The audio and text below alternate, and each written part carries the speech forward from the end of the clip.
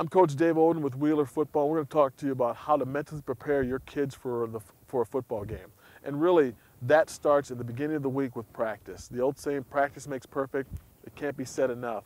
When you know you're going into the game and your team is prepared for what they're about to see, that breeds confidence. And confidence makes you prepared to play that game on Saturday.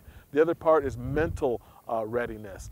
How do you get your kids mentally ready? Well, number one, give them simple tasks to do. Don't overwhelm them with too much. If they go into the game understanding their job, what they're supposed to do, what they're supposed to see, they play faster, they play better, they play with more confidence, and now they're ready to play that game. So if you do those two tasks, coaches, I guarantee success will come your way.